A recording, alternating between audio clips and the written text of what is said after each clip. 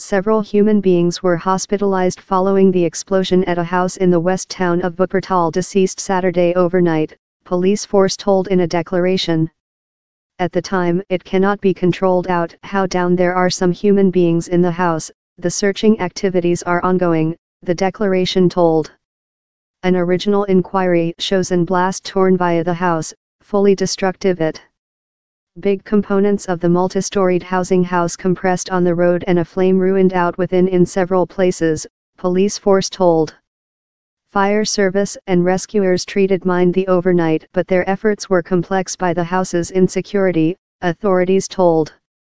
Nearby buildings as well include incurred harm. The reason of the blast remnant not clear.